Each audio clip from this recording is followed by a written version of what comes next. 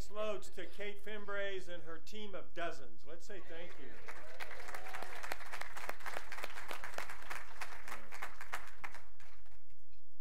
So, let's get started. The Lord be with you. And also with you. Let us pray.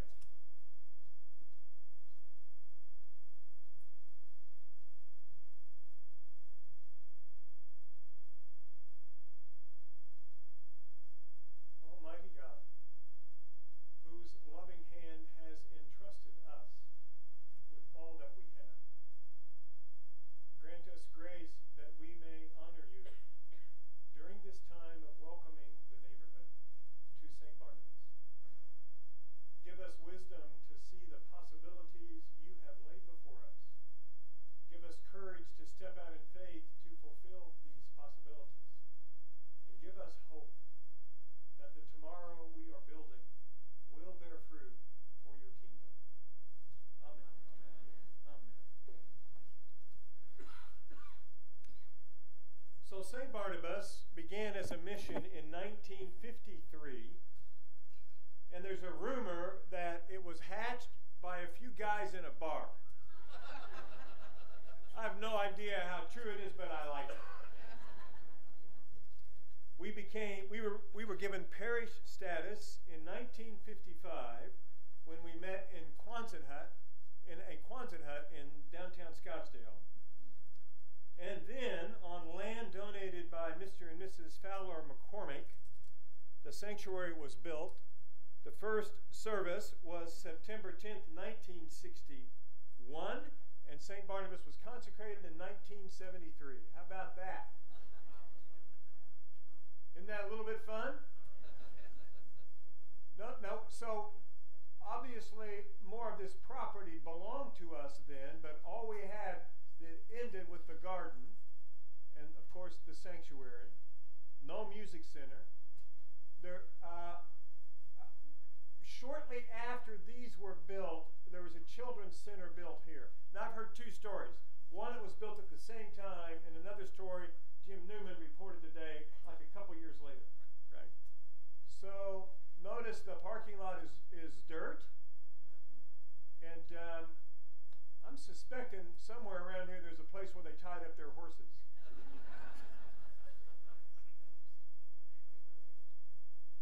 Things have changed. How about that? No, wait, I want this one first. So, whoops, darn it. So now the memorial garden is in here. The children's center I was discussing is here, and then we have two more education buildings. Here's the music center, the bookstore. Notice the expansion of the parking lot. Mockingbird Lane. But for this morning's conversation, much more significant than that is we're no longer surrounded by the desert, we're becoming surrounded by a neighborhood. Monumental changes in our life together. Hundreds of new neighbors and hundreds more walking the beautiful path next to us. So Five Star not only decided they had to keep the wash, but they decided to landscape it. And in this picture, all the landscaping isn't there. And of course, today it's not green, but most of the time it'll be green.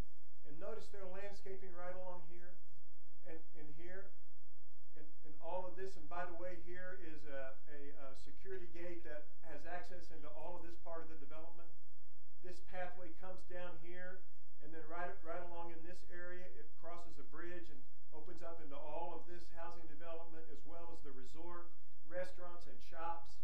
And then you can also go this way to Indian Bend. But they've continued to landscape this beautifully. And as I said in my sermon, I trust most of you here will have heard the sermon. It is remarkable. And I love what Bruce Williams said. It is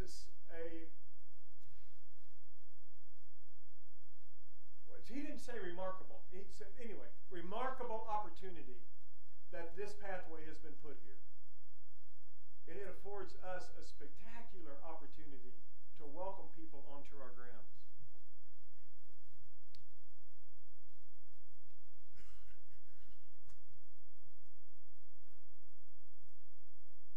So as we began this, and in just a few minutes, David Getz will come and tell you about how, when I say this, I mean as we began to, I'm so sorry, as we began to imagine how we would beautify our boundary and the front as well. David Getz will come and tell you about that. As we began that, and as we looked further into our facilities, we came to realize that much of our landscaping needed refreshing and upgrading, and then especially our formation buildings. These are the three formation buildings right here now, looking from the east side, that they just need significant upgrading. And so the project began to grow on us, and you'll hear more about that from David Getz and from Jim Newman, and a bit from our senior warden.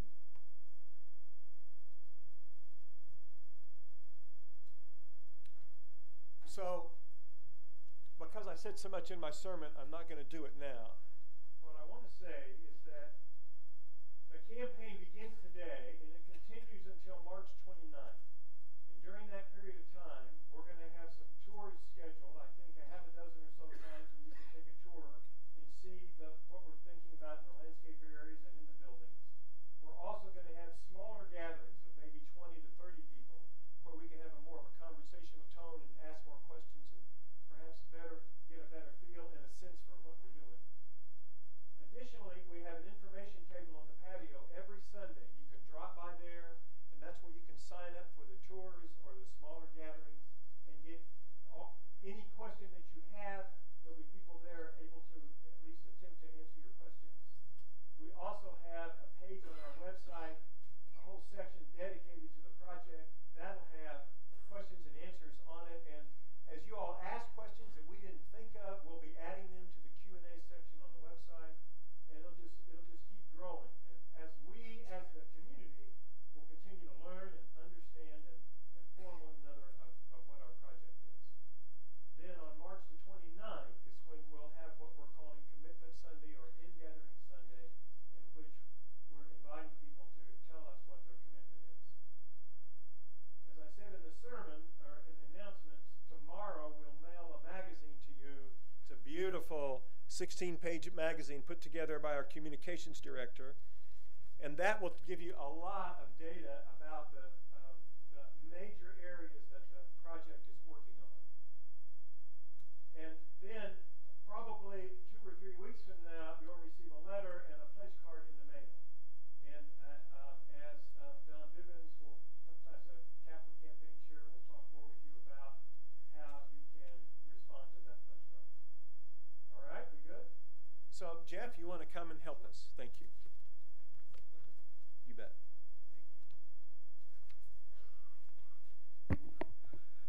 Well, good afternoon. This is a significantly more challenging crowd for me than the 9 o'clock service, because many of my fellow choir members are here, and I can tell you that they're a really tough group, right? Yeah. Listen, it's my pleasure to introduce the teams that have been developing this plan and to tell you a little bit about that formation process. And so this slide shows both for the landscape and grounds effort that it was headed up by David Getz and supported by Ken Ellison, Joanne Berg, Francis, Jay Harris, Todd Harold, Tom Hott, Pat Ryle, John Underwood, and Jack Wilson. And I suspect that there were probably another dozen or more folks that contributed as well. That group has been in place for over 3 years. We're actually into the 4th year that they've been working on that. And the genesis for that was, as soon as it was public and formalized that Ritz was going to build that development, and finally it was going to happen, our rector had the forethought to have David, who was senior warden at the time, form a committee and start thinking about, what are we going to do? How are we going to respond to this? And so they've been at it for a long time. And then about a year ago, we had a catharsis that was, wait a minute, if we're going to make some investments in the campus, we have some serious needs in our buildings, particularly in our education buildings and in Hutton Hall. And we can't just welcome people from the outside. We've got to welcome them when they're here as well, and we've got to tend to those important priorities. So we formed a buildings committee for the refresh, co-chaired by Melinda Gulick and Jim Newman, supported by my lovely wife, Pam Bell, Kate Fimbris, Manny Fimbris, Gary Hoover, Rachel Maloney, Hank Parker, Sam Steiter, Tom Timmer, and Ali Tosberg, and again, probably more than a dozen other folks contributing. The reason why I wanted you to see these names and to speak their names is just to help you understand the depth and breadth of the focus and the participation that went into this. These are 22 of your fellow parishioners that collectively have a lot of experience and knowledge and wisdom and ideas, and they've come together to help build this plan for us. They've been working closely with consultants and contractors, professionals for advice, conducting regular briefings with your vestry over the last several years with approvals for some monies along the way.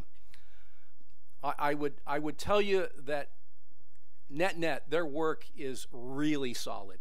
And as you learn more about the details, I think you're going to be impressed. And you can have a lot of confidence that the thinking that went into these proposals was deep and was knowledge-based and was well thought out. So with that, I'd like to introduce David Getz to give you a top-line review on the grounds piece. Thanks, Jeff.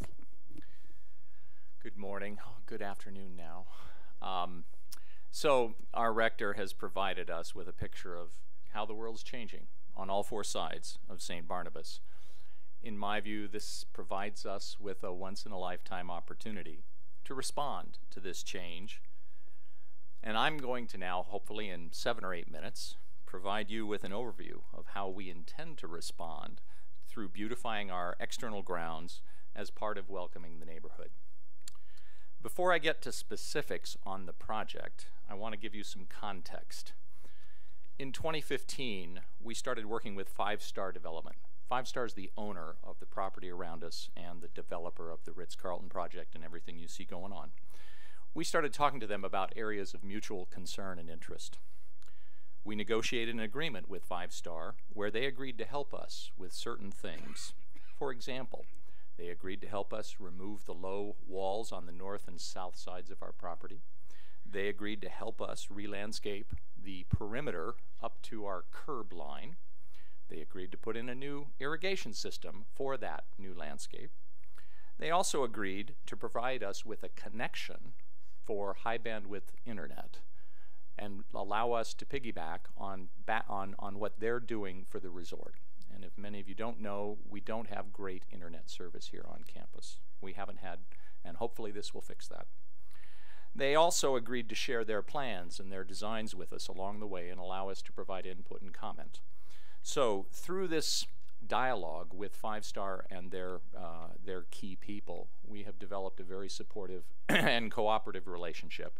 And I mention that only because one of the watchwords as we've been thinking about this is maintaining relationships both with the new neighbors, with the town of Paradise Valley, and all stakeholders that are going to get involved in this.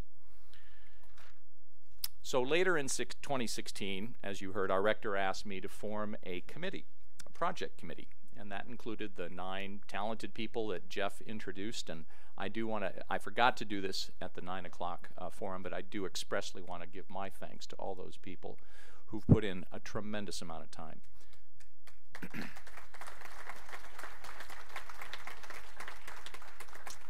So this committee was formed to get some people to help us think about how we should respond to the changing landscape. Now, our rector asked us to think big, meaning don't limit your vision. Don't think, oh, we could never afford that, or this isn't practical, or, you know. So that's what we did. And frankly, as you've heard, we never thought about our campus from the perspective of those around us, from the new neighbors. We only ever thought about it from Mockingbird Road. So this committee of 10 individuals over several years put in probably a little over 1,000 man-hours of time, meeting after meeting. In mid-2017, we hired a landscape architect, Chris Winters and Associates, to provide professional support and help us develop our thoughts. In 2018, we engaged a general contractor, that's Redden Construction. They helped us build our music center, so they know us, and they actually specialize in working with churches. We engaged them to help us develop our construction cost estimates and our schedule outlook. In 2019, we added to that team a civil engineer, an electrical engineer, a solar expert, a surveyor, a tree specialist, a utility locating firm, and a sign company. All of those individuals and companies are working and have worked for us, again, to help develop our plans, to prepare the applications for the town of Paradise Valley, and really get this project to the point where we collectively can make some decisions. So throughout that time, as you've heard, our committee, our senior leadership, and our vestry have been thinking carefully about what do we want to do. At this point, we're nearing the end of a permitting process with the town of Paradise Valley that will amend our special use permit.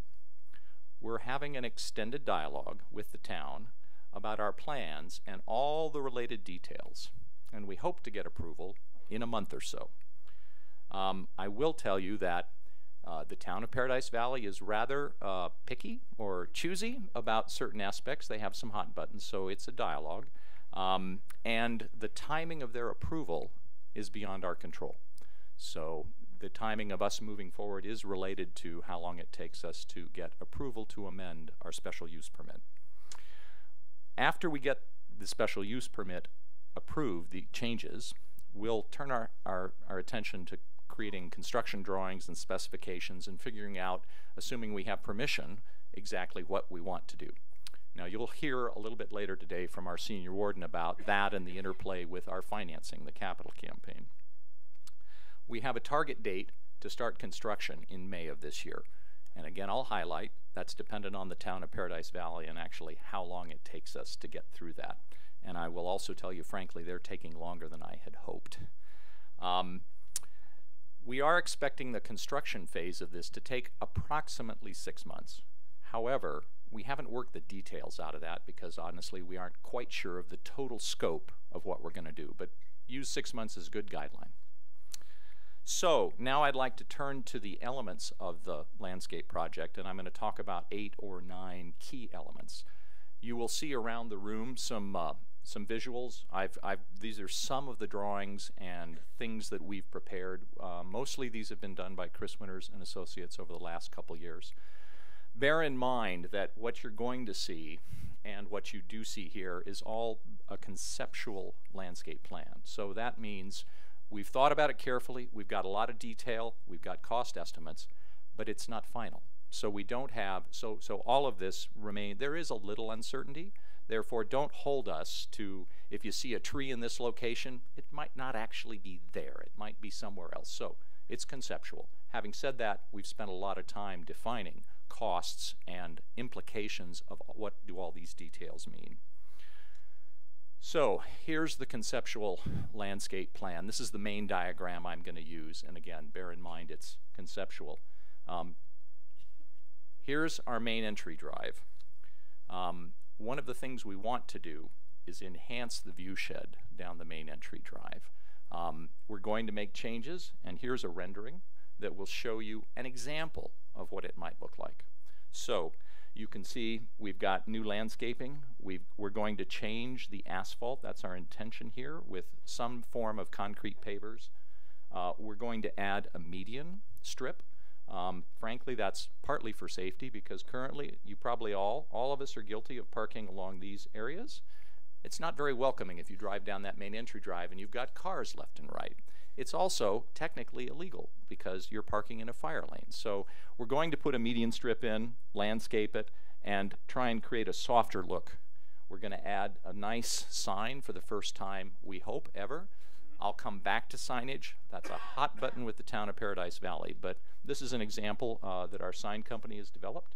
And we'll add new landscaping everywhere. We intend to keep all the major trees and I'll come back to that too. So you've heard this is about our boundaries. We're going to re-landscape all the boundaries, open them up, and make them beautiful from the perspective of people outside our campus, not necessarily inside. It'll still look beautiful inside, but the focus is, how do we look from outside? We're going to replace our parking lot on all sides, northeast, south, southeast, south, and the front. The reason we're doing that is our parking lot is at least 30 to 35 years old. We aren't actually sure how old it is. No one is here still who remembers when we first put it in. You saw the picture initially, it was dirt. So, and we've gotten to a point where just, we can't keep putting Band-Aids on it. The last time we fixed it, it was $55,000. It looks good right now, but I'll tell you, you're going to have to keep spending that kind of money every 2, 3, 4, 5 years, and so we need a new parking lot.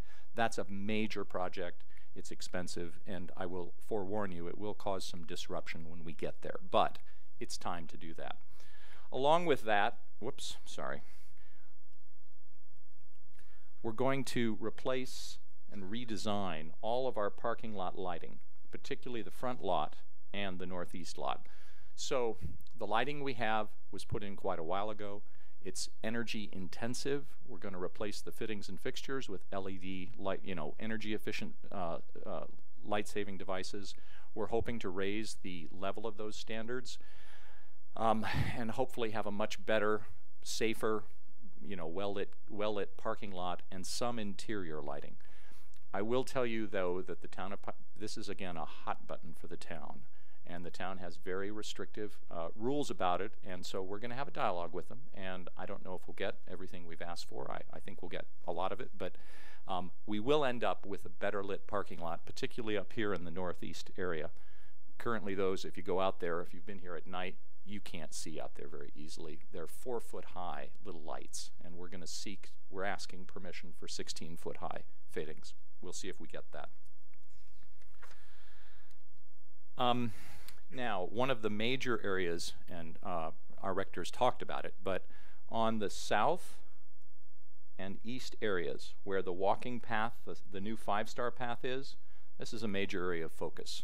So we're going to redesign this, and for example, we're going to close off this part of the ring road or perimeter road. This is actually a fire lane, and there's a fire hydrant back here.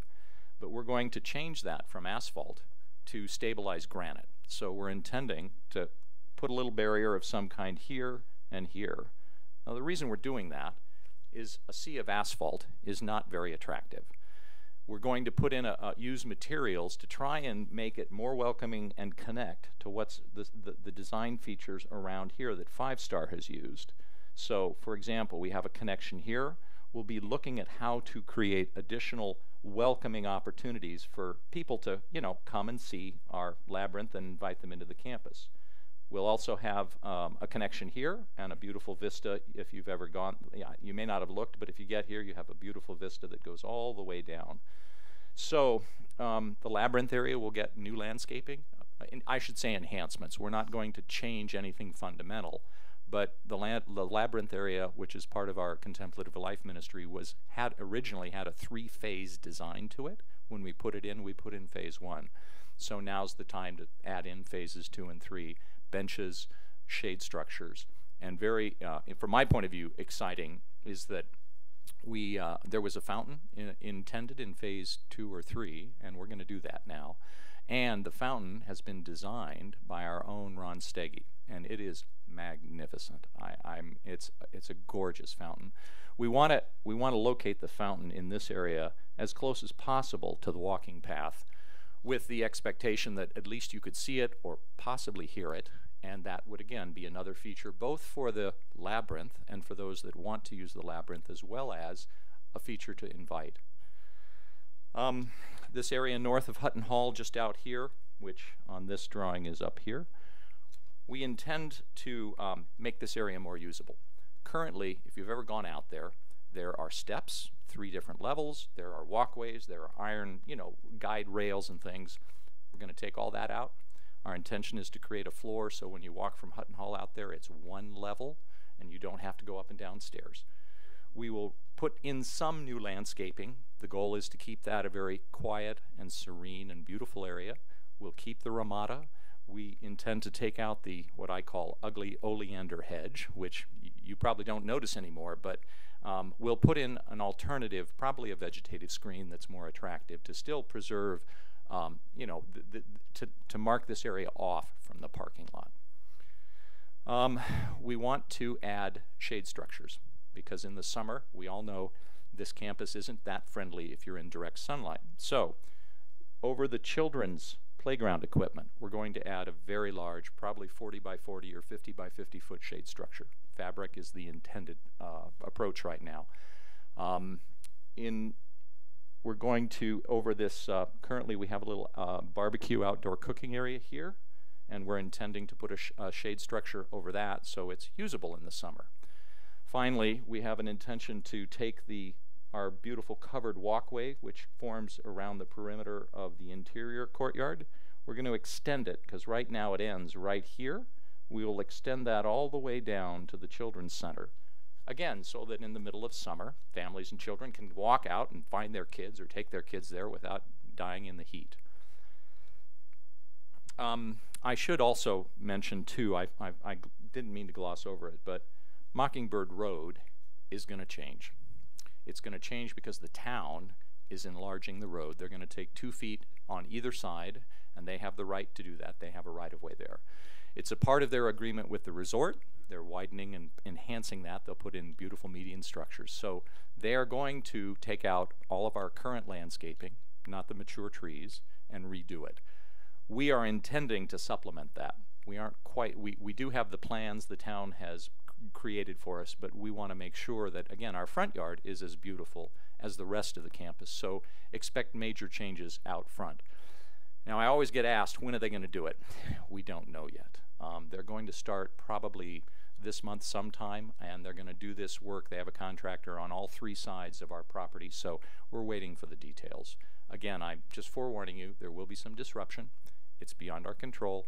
We have lobbied them as much as we can not to do this work between Christmas and Easter. So let's see if that works. Finally, we're going to add 2 large monument signs, and you've seen renderings, right? Either side of our main entry drive. We've never been able to have what we consider good signage. I won't go into the background to that again. This is a very regulated area, regulated by the town. They have strict guidelines.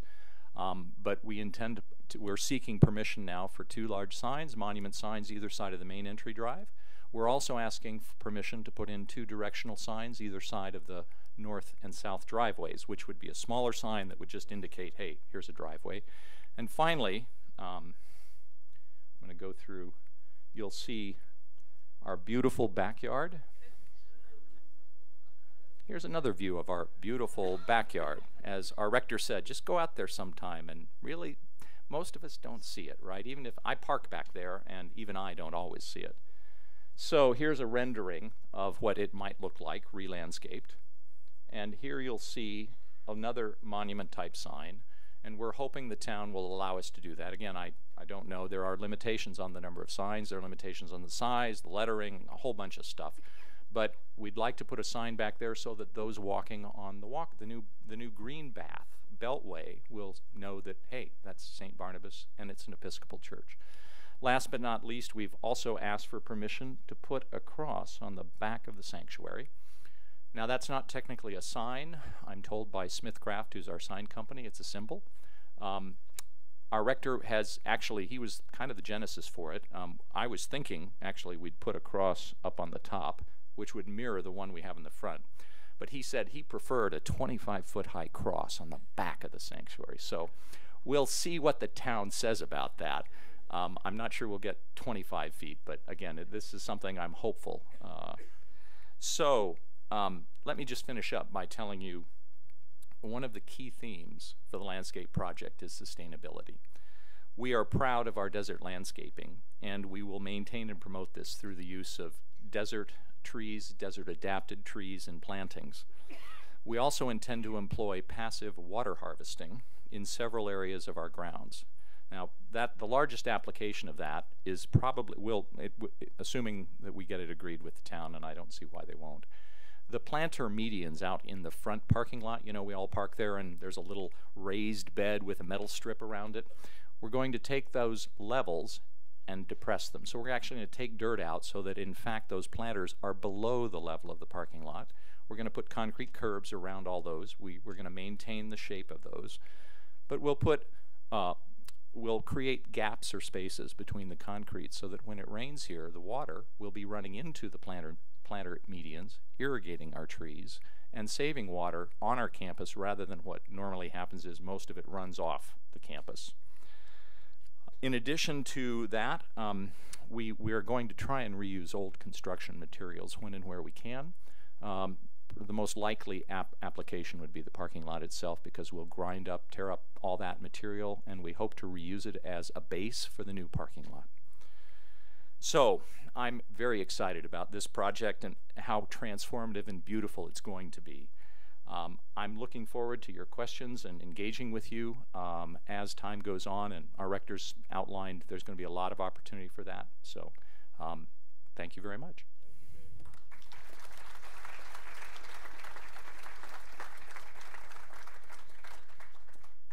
Good afternoon, everyone. My name is Jim Newman, and I am one of the co-chairs of the Building Refresh Committee. I'm really, really excited about this project. We have been working on it for a number of months now. We haven't had as much time as the Landscape Committee, but we have been able to sort of catch up with the idea that we would start our process and our progress at the same time that they do. Again, I'm really, really excited about this project, so much so that I joked in the first round this morning that they may have to employ one of those hooks to get me off, not thinking that that would actually really happen. So I got really excited and just kept going and kept going and kept going, and poor Reverend Jimmy had to come over and go, come on, we have to go to church. So I did, I got the hook. So I'm going to employ a little bit different tactic this time. So we're buckle your seatbelts. We're going to take off. Ready? Okay. First of all, I want to thank the committee. You saw everybody's names up there. We have worked very hard, not only together, but also with Redden Construction and Archicon, who is our architect and interiors firm. We've also worked closely with Arizona Restaurant Supply on the kitchen refresh that I'll be showing you in a little bit of time. There was a lot that we had to get through. We are looking at refreshing Sean's Place, the Learning Center, the Children's Center, and Hutton Hall. And so, as you can imagine, some of those buildings have been around. As Reverend Jimmy said, the Children's Center was built shortly after the sanctuary was, so it's been here a little while. I'm going to start with the newest building first, which would be Sean's Place. What I'm going to go through just some very quick items for each one of the three buildings. Again, you know, there will be opportunities for a little bit deeper dive into what we're planning to do, but just this is going to be a quick overview of the buildings. In Sean's Place specifically, we're looking at changing out the carpets, changing out the flooring. The flooring, we're going to pull the carpet up from all of these high traffic areas, and we're looking at putting down either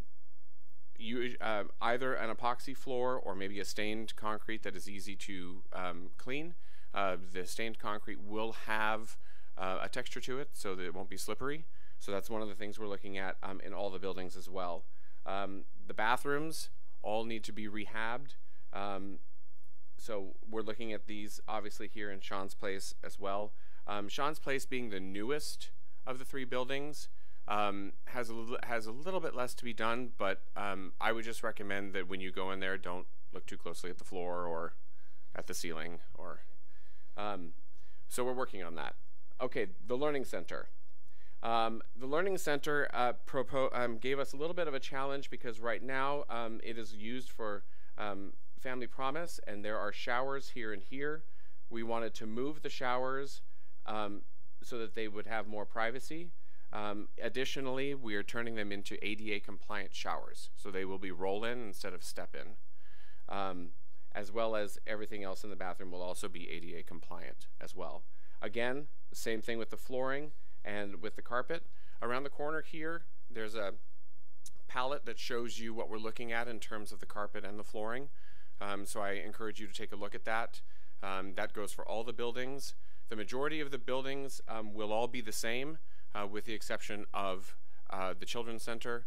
We're using a little bit different carpet there to correspond with the colored rooms that are in that building. So in the Children's Center and in the Learning Center, the windows will need to be replaced. Specifically in the Children's Center, those windows have been in since the building was built, so they are all single paned. Some of them are also a little loose. I would not recommend pushing on them or leaning on them. Sometimes you may hear them rattle sometimes if the door closes. So they definitely need to be replaced, as well as the Learning Center. Again, Sean's place, that's a little bit different story in terms of the fact that it's a newer building. So, how am I doing on time? Okay. All right. So, to the Children's Center, there's a lot going on here that has to be dealt with, especially in terms of the bathrooms. At this point, the bathrooms are barely usable. They've been well loved. They've been around for a while. They've been well used. So it's time to do a little refresh on them. Specifically, new sinks, new countertops, new faucets. They will be motion censored, so the kids won't have to worry about turning on and off, and you won't walk by and see a faucet running because someone forgot to turn it off. We're actually going to put a hot water heater in there, so there's actually hot water for people to use to wash their hands, which will go in one of these, probably in this janitorial room right there. Again, with the flooring, this is going to be the same type of flooring in the major areas here. We are keeping the colors. That was one of the requests, so that there's continuity in terms of, hey, I go to the orange room, I go to the red room. The carpet is going to be corresponding with the color, and those swatches are over here as well if you want to take a look. Again, with the bathrooms and all of the bathroom refreshes, it's going to be everything from top to toe. It's going to be new surrounds, toilets, sinks, all the bathroom accessories. We're going to be using a stamped material that goes on the wall that does not have any grout. As we know, grout tends to hold on to things. We're getting rid of all the grout. Again, this is going to be probably either an epoxied or a stained floor that's going to be easy to clean, and as I said before, have a texture to it. So back here now to Hutton Hall. This may be a little difficult for you to see. I have the plans over there if somebody at some point wants to ask me some questions about it. This is going to be a relatively major overhaul, because what we're planning to do, because we need space to make the bathrooms ADA compliant, what we're planning to do is we're planning to move one of the bathrooms that's here over to the other side. Not only for privacy reasons, but then also, again, so that we have space to make them ADA compliant. With the space that we gain from moving the bathrooms, it is our hope that we will be able to put in a walk-in cooler that will act as obviously refrigeration. We can store flowers in, we can store food in, and that is what you see here over on this rendering. This whole area, the entire kitchen, is going to be demolished and redone. It has been, from what I understand, 15 years since we've done that, and thousands and thousands and thousands of meals have been prepped in there. If any of you have prepped in there, you know that sometimes it can be difficult. So we're going to do some pretty hefty changes. I'm just going to name a couple of them for you. We're going to move the cooking bay here that houses all of the stoves and the ovens and everything like that. We're going to move that back a number of feet to give more space here for prep. This, if you go into the kitchen now, you'll see that this is a two-tiered countertop. We are going to make it all one level and make it executive height, and it'll be stainless steel. Underneath which will be cabinets. However, the cabinets will open to the outside, and it will have doors that open, and inside we'll have rolling carts that will house plates, cups, glasses, so that they're easy to roll out and roll into the main hall to set up for events. Cabinetry, more storage. Currently, this is the pantry. It proposes a little bit of a safety hazard. I won't get into that, but it does propose a little bit of a safety hazard because you need, without getting too far into the weeds, you need at least 4 feet from an electrical panel in the event that something happens for you to step back. We do not have that currently. So we have moved the pantry here, and it'll be a very tall with louvered shelving, and that will leave this open and leave it as is. 2 freezers here outside, and this is what that looks like. Here's the door to the cooler, and then it'll have the 2 freezers on the outside. New ovens, new stoves that will be electric ignition, so we will no longer smell gas when we walk in because of the pilot lights. And then warmers, and this is the specification for that cabinet I was talking about with the rollouts. So it's going to be a project, but it is going to make it more safe, user friendly. It's going to make it the traffic patterns easier. When you're doing things like Broadway Bash, there's a lot of people to feed, a lot of people in and out of that kitchen, and sometimes it can be a safety hazard. And so what we've tried to do, along with Arizona Restaurant Supply and Archicon, is what we've tried to make it easier, more accessible, and again, a safer environment. So, how's that? Good job. Excellent.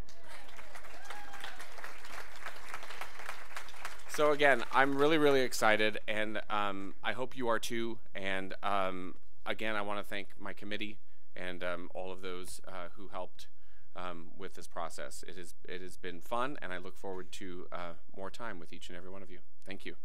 Thank you, Jim. Absolutely. Okay, you ready for the money slide? This project we envision for $6.8 million. Let that sink in. And that I will point out that that includes cost of financing for bridge financing. It's a big number, and we'll talk about that. It's broken down into 5 key areas that are going to be discussed in more detail in the magazine that you're going to receive.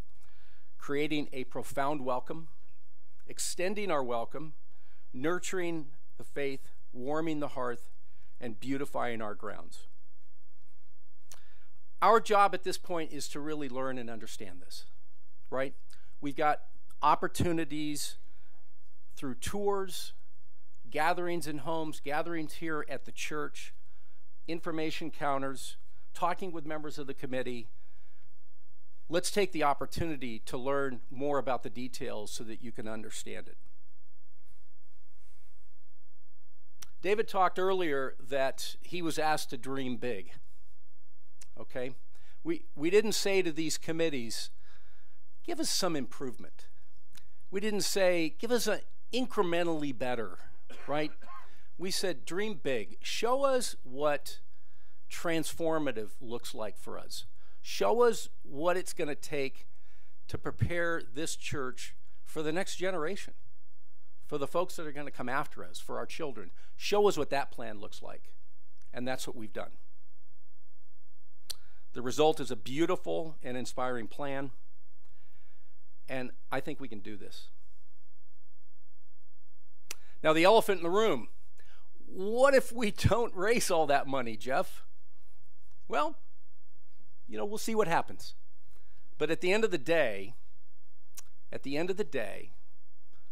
we're going to do what we have support for. And you know who's going to decide what that is? It's us. We're going to decide what we're going to do. And if we don't have the full amount, then your vestry, your leadership will make some choices and prioritize and do that. But our goal is to do the whole enchilada, guys. That's what we want to find a way to do. And the person that's going to lead us there is our campaign chair, Don Bivens. Don, come on up and tell them how they can participate.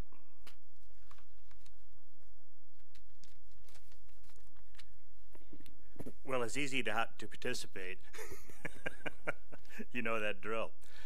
I'm sitting here thinking that this is just an unbelievable opportunity that this path is going by us, and that we get a chance to refresh our front. I mean, it's not just like the next chapter in this parish, it's the second volume.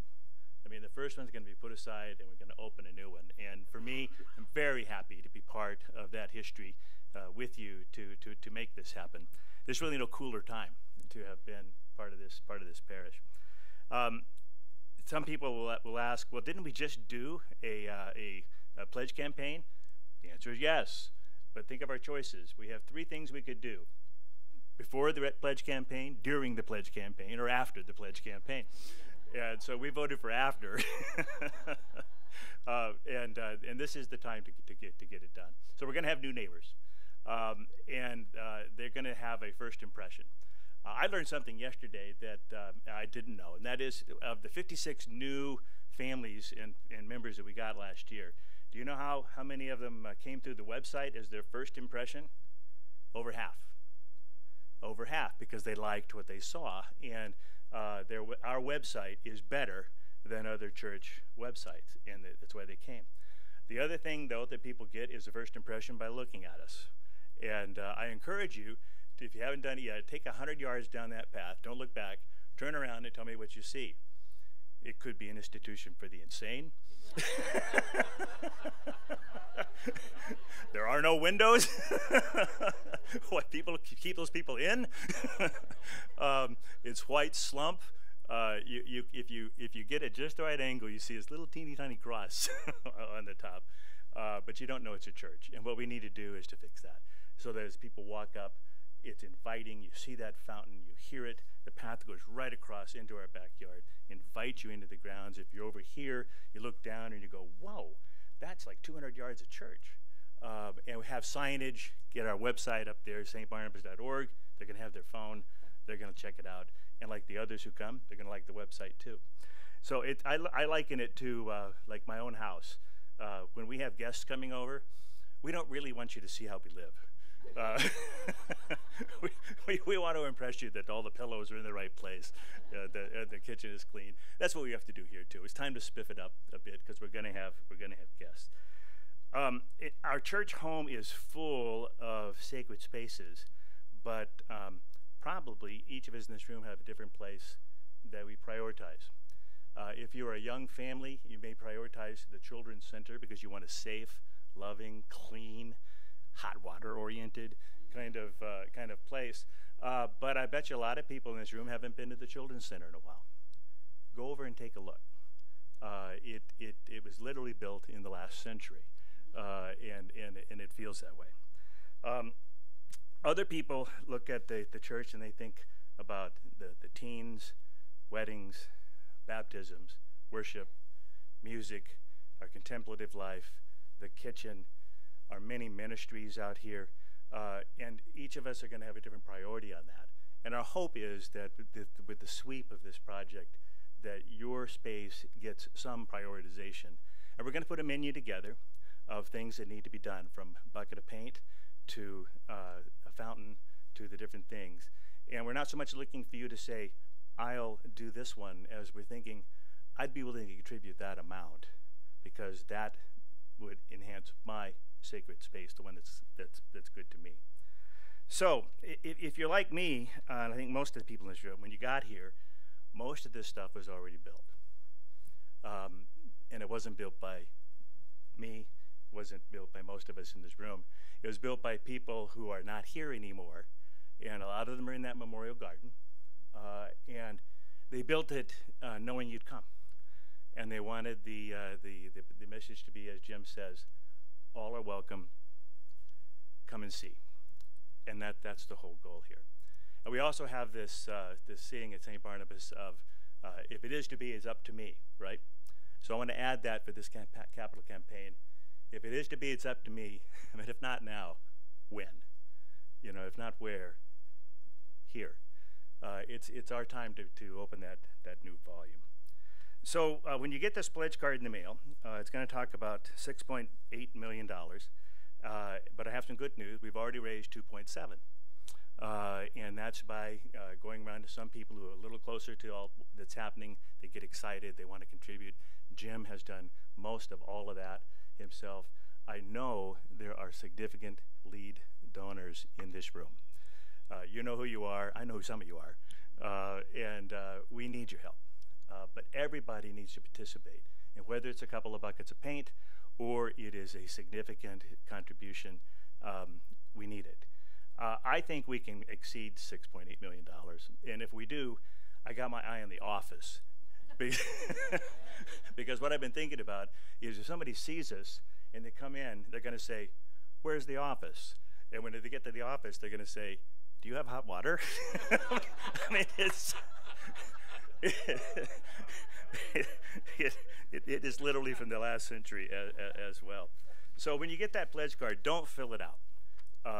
Because I guarantee you, if you will take the chance to educate yourself, take that walk, take one of the tours, or just give it yourself, walk around, and instead of looking sideways, look down, look up, look at the stains along the wall. We don't really have them here, but you see plenty over in this room where the monsoons blow the dust in. It's time to fix it up. But educate yourself and then reflect on what you think you can do. And don't think in terms of what you can do in one check. We're going to spread this out over 5 years. And a lot of the 2.7 we've raised is because people thought, well, I could do that for 5 years. And if you can do it for 5 years, you can probably do more than you think. And there's tax advantages to this. And if you had any money in the stock market of late, you probably have appreciated stock. You can gift that and you don't pay taxes on the appreciation. So there's lots of ways here that it's just the right time and the right place for us to do this.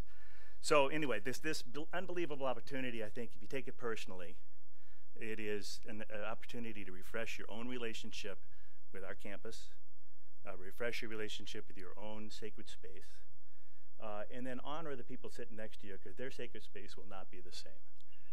And understand that they're going to think the kitchen is more important than you do, or that the children's center is more important than you do. But we're all in this together, and we're marching forward together. So I think if we do that, we're going to have this opportunity.